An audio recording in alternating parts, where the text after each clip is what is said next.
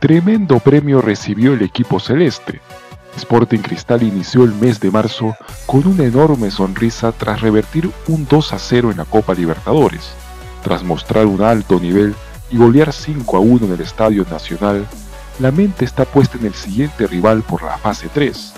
Un aspecto no menor con relación a la clasificación de Sporting Cristal en la Copa Libertadores es que habrá una fuerte suma de dinero que irá hacia el club por parte de la Conmebol.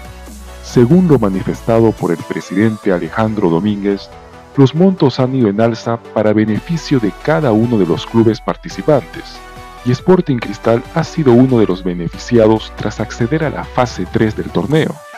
De por sí, Sporting Cristal recibió una suma de $500.000 por participar en la fase 2 de la Copa Libertadores. Ahora, tras su pase a la fase 3 del certamen, Conmebol le otorgará una suma de $600.000. En la suma total, los celestes acaban de generar un ingreso de $1.1 millones. Si Sporting Cristal logra una nueva hazaña ante Huracán de Argentina y pone su nombre en la fase de grupos de la Copa Libertadores, Conmebol le otorgará una millonaria cifra de $3 millones. Esta cifra sería magnífica para los celestes en su afán de mejorar ciertas áreas de la institución para los próximos meses. A través de las redes sociales, Conmebol incentivó a sus seguidores a brindar su pronóstico en esta llave. Usuarios de ambos clubes empiezan a alentar al club de sus amores y esperan que logren dar todo de sí en los próximos 180 minutos.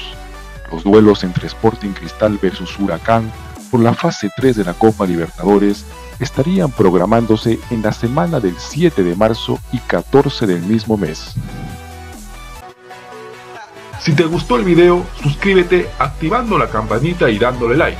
Subiré contenido sobre fútbol todos los días.